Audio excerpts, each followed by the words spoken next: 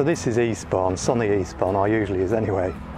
But I'm here today to do a walk along the famous white cliffs of Beachy Head, heading towards Birling Gap. It's about a 5.5 mile walk. Should take a couple of hours, I would say. Taking in Belle Two Lighthouse and of course the famous Beachy Head Lighthouse as well.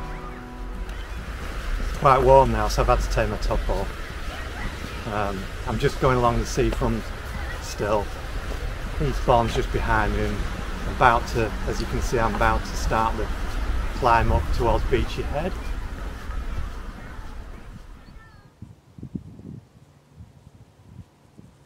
Not far to go now to Beachy Head along here. You can see the coast from Eastbourne all the way around to Hastings there. But the bit of sun there on Eastbourne. A few breaks in the cloud, it's not too bad.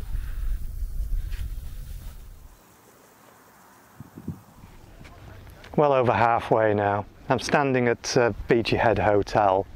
Behind me you can see Belle Two Lighthouse.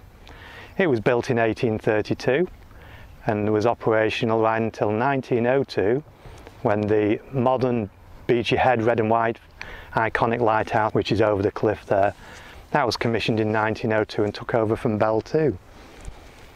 And now someone lives in Belle Two Lighthouse, look at them.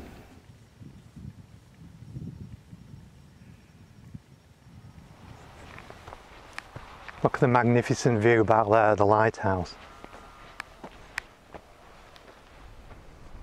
And this way as well towards Belle Two.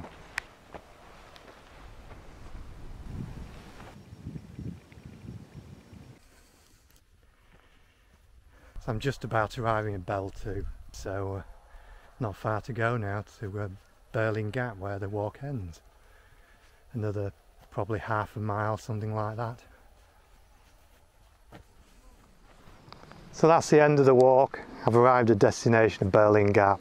Behind me you can see the magnificent Seven Sisters, the White Cliffs there, which often incidentally stand in for the White Cliffs of Dover in films and TV episodes, because they're actually white, more white, whereas the White Cliffs of Dover aren't so white, they're more green because of the greenery, the growth on them.